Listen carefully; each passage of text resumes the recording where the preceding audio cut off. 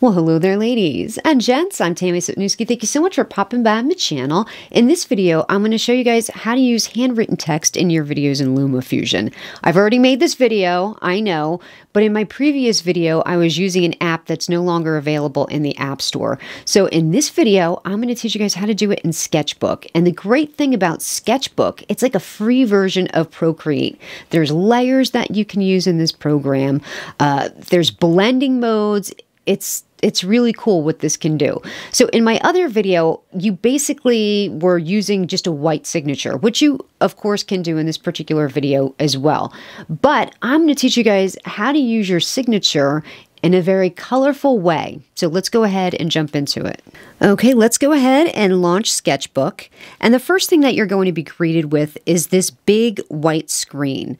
Now, what we're going to do is fill this white screen with a lot of different colors. So let's go ahead and choose a paintbrush.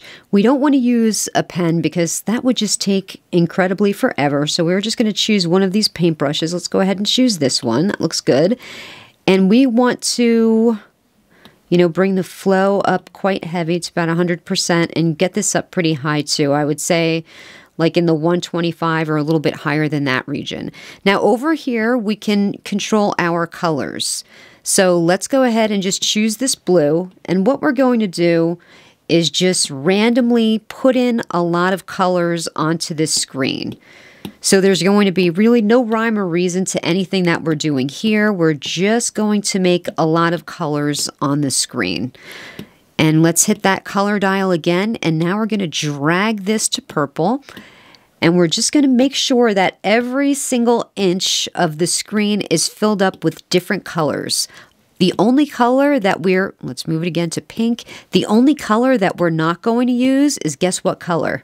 Yep, green. Everything but green. Move it around, get everything done, make it look very random. There's like no specific order that you have to use these colors in. Just make sure that the whole screen is used up. And if you just want to use one color or two colors, that's completely up to you. But we're just divvying it up here, being very sporadic.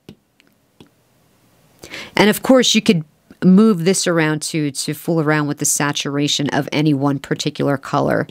Let's go back to the purples, a little lavender.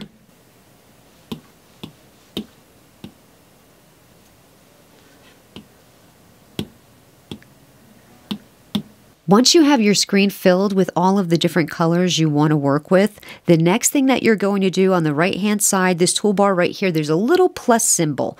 Go ahead and hit that plus symbol.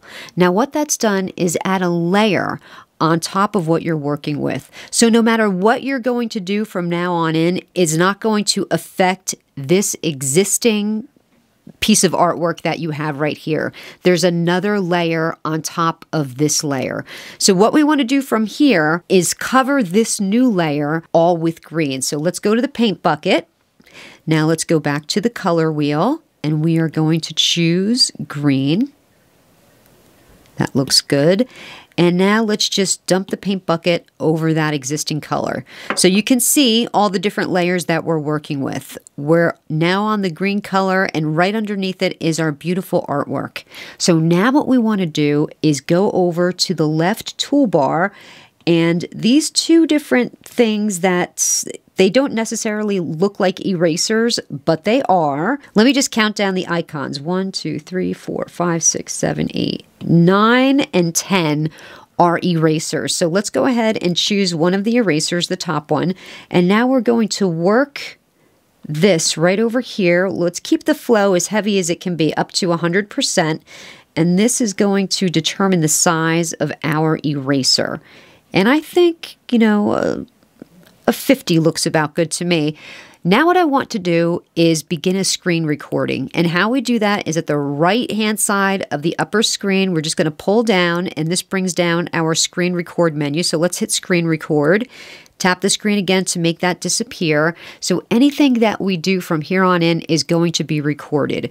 So all I'm going to do is write my name, and you're going to see what happens.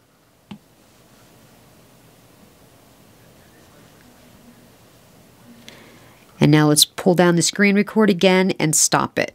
So that is going to be gorgeous. Let's go ahead and launch LumaFusion to put that on top of a video. And that is going to be saved in our camera roll. So let's hit the file folder and go to Photos, go to Recently Added. And this is it right here. We're going to bring it down and drop it on top of the video. Now the first thing that we want to do is trim away anything that we're not going to use. So that's going to get trimmed away. And right there is going to be trimmed away. So let's go ahead and double tap that clip to get into the editing mode. So let's go to cropping right off the bat. And let's pull this down so we can see where we're ending and starting. Let's go to cropping. And now we're just going to crop out anything that we don't need.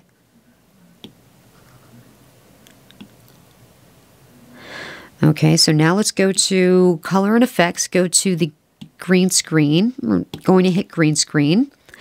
And we're just going to dial in the saturation here so that it's going to be nice and crisp. That looks good. Let's go back to Frame and Fit. And now we're just going to pull down this scale a little bit. And if we want to rotate it, we can do that as well. So let's go ahead and look at how this turns out.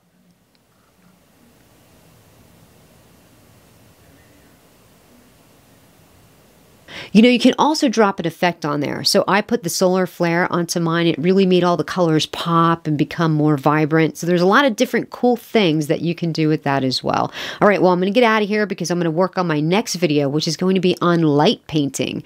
So hopefully I'm going to get that done tonight. If you have any requests for future videos, please leave them in the comment section below. I'm going to try to get to them just as soon as I can. I thank you so much for joining me, and until next time, wear your sunblock.